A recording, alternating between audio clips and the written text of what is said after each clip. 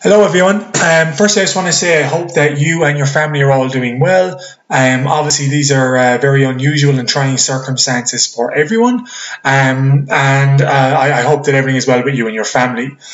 So this is going to be our first lecture, online lecture for History 102, and today we're going to be talking about the year of revolutions in 1848. To make a long story short, in 1848, there was a series of revolutions that threatened the established conservative order in Europe, and that for a moment seemed to threaten a complete overthrow of the political system in Europe, but these revolutions were eventually suppressed. Two of the important ideologies that influenced these revolutions were two ideologies we have already discussed in class. That was liberalism and nationalism.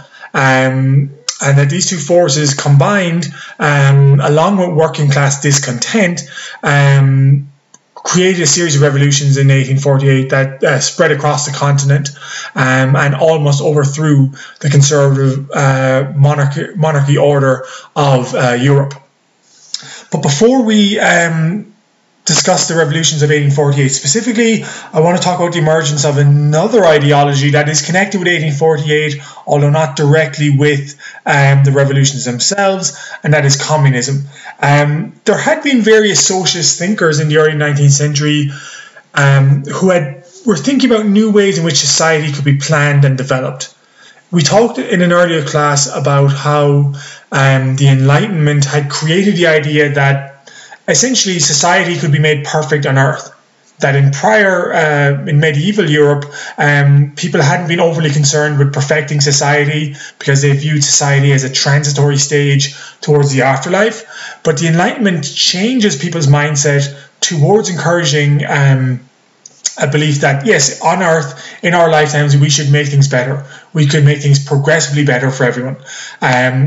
This inspired socialist thinkers, those who wanted to revolutionize society in the 19th century, and perhaps the most radical group of socialist thinkers in this regard were communists. And the term communism emerges in the middle of the 19th century, partly because of the work of these two bearded gentlemen here, Karl Marx and Friedrich Engels. In 1848, Marx and Engels, both living in the United Kingdom, published a book called the Communist Manifesto, in which they outline communist thought. And this is the basis for, or at least the starting point for communism as a political ideology. We'll see over the course of this class that what communism itself actually means kind of evolves and goes in different directions, but the beginning point is with Marx and Engels. So, what exactly did Marx and Engels have to say? Their basic argument was that all of history could be viewed as a class conflict for what they call the means of production. Essentially, the means of production were anything you use to produce goods. So raw materials, money, factories, equipment, all of these things counted as the means of production. And so what they essentially were saying was that if you looked at any conflict in human history, any war, any political development, it was always connected to people trying to control the means of production. What Engels and Marx also argued was that all of history, was an evolution of different groups essentially seizing control of the means of production, and that at different ages, different groups controlled the means of production, what they referred to as the mode of production. So in other words, at a different era in society, there was a different type classification of how these means of production were controlled. So you start in the very beginning, you have hunter-gatherer society. Marx and Engels said, well, the mode of production there was subsistence. The next stage in human history was the development of landowning, or aristocracy, controlling society, essentially landed aristocrats controlling the means of production. And Marx and Engels referred to the mode of production to describe that era, which they argued was most of recorded history, as feudalism. So feudalism, large landowners controlling all the wealth, controlling the means of production. Engels and Marx argued that the aristocrats were overthrown essentially by the French Revolution, that the French Revolution marked the overthrow of the aristocrats by the middle class. or the bourgeoisie. And this marked a new shift in the mode of production. So we shift from feudalism to capitalism.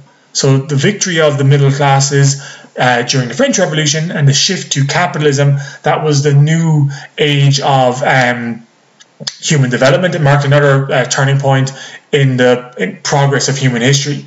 So means of production, anything that used to produce goods. The mode of production refers to the general economic system to support that at the time. So as we said, when the aristocrats were in charge, land owning wealth, that was feudalism. Middle classes are in charge, that is capitalism. One other important term just to keep in mind in Marx and Engels' ideology was the superstructure.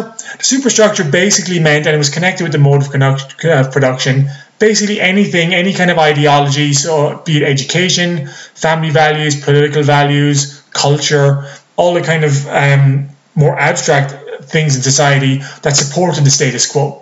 So they would argue that education in the 19th century, political ideology in the 19th century, these are parts of the superstructure that supported and legitimized capitalism, according to Marx and Engels. However, they felt that the rise of capitalism was not the final development in human history. That was going to be the rise of the proletarian. That is the industrial working classes, the people working in factories, living in cities. Just as the middle class had taken power from the aristocrats and created capitalism, Marx and Engels argued that eventually the proletarian or working classes would take power from the middle classes and a revolution that would free all of humanity. This would mark the transition from capitalism to communism. And what exactly did communism entail? Marx and Engels argued that this revolution would end private property. They believed that private property was responsible for creating social distinctions in the first place. We would have a society that would be completely equal without any social distinction. So this final stage of revolution in Marx and Engels' thinking was a shift of the mode of production from capitalism to communism. And the means of production would ultimately be controlled by the working classes, by the proletariat. Just to re-emphasize, Marx and Engels were arguing that this is inevitable, that the course of human history, so Marx in particular was taking a scientific approach to the study of history. He's not saying that, well, we don't know what might happen, how history might develop.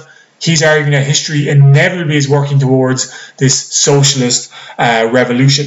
And indeed, the most famous statement from his Communist Manifesto was, and I quote, "The proletarians have nothing to lose but their chains.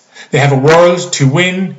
Working men of the countries unite." So putting out a call for socialist revolution. So that's essentially what the ideology of communism was as espoused by Karl Marx. The one important thing to keep in mind, today when we talk about communism, we naturally think of the Soviet Union, we think of Stalin, we think of totalitarian dictatorship. Interestingly, Marx believed that once the revolution had been achieved, once the means of production were controlled by the working classes, the state would actually disappear, and there would be no longer need for any organized government.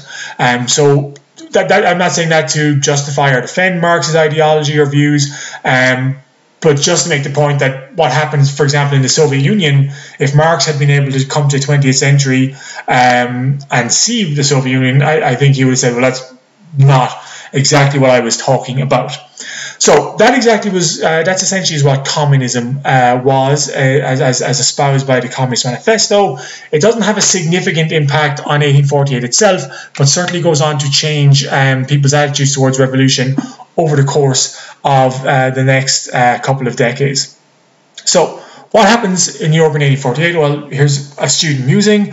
Another man to influence the state and others was Karl Marx. His ideas about revolution, condos and supermen instead of superstructure intrigued many. According to Marx, the stages of history are cannibalism, slavery, feudalism, capitalism, and back to cannibalism. These are the moods of production. So, half right.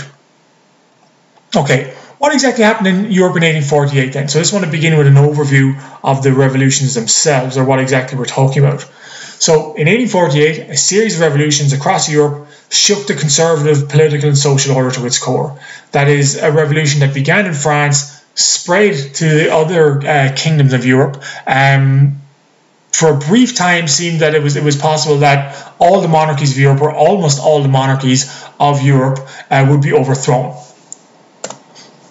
A couple of different factors explain why we get this revolution, or these series of revolutions, in 1848.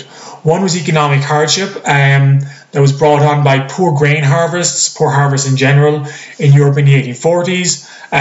The potato crop, we mentioned this in an earlier class, the potato blight, which had particularly lethal consequences in Ireland, but it did spread across Europe. It added to the misery and discontent of so most peasants in Europe were not solely dependent upon the potatoes, so we don't get mass famine elsewhere like we have in Ireland, but certainly it added to the hardship that many poor people felt. So a lot of people are struggling economically, a lot of people are struggling to food, a lot of discontent.